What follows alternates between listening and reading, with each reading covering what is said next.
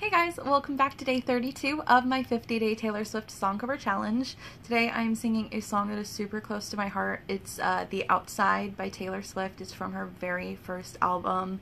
This song, when I was about 11-ish, maybe 12, just entering middle school, I got teased a lot about my hair because it used to be super frizzy and it was curly and nobody else had curly hair, and I was really upset about it. And then Taylor Swift came along and she had curly hair and she was dealing with bullies and she wrote about it a lot, and I looked towards her music and I really appreciated it when I was a kid, and it helped me through a lot of rough times when I was younger. So this is The Outside.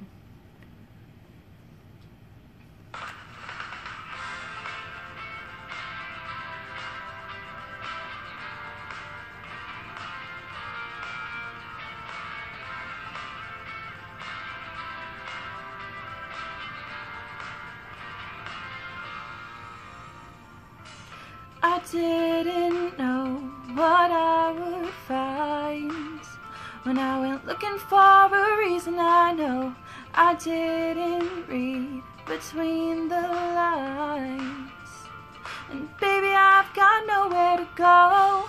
I tried to take the road less traveled by, but nothing seems to work the first few times. Am I right? So how can I ever try to be better? Nobody ever lets me in, and I can still see you. This ain't the best view on the outside looking in, and I've been a lot of lonely places. I've never been on the outside.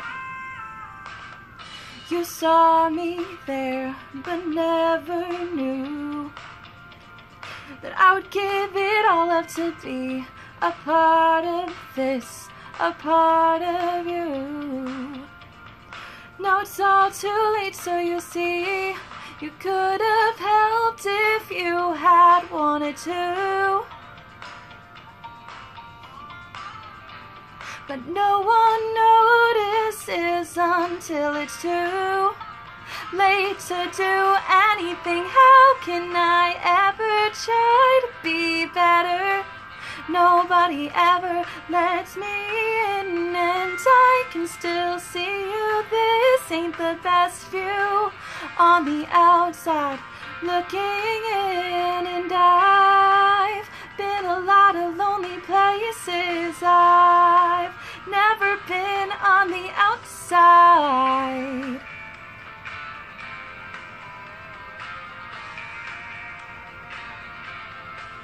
Oh yeah.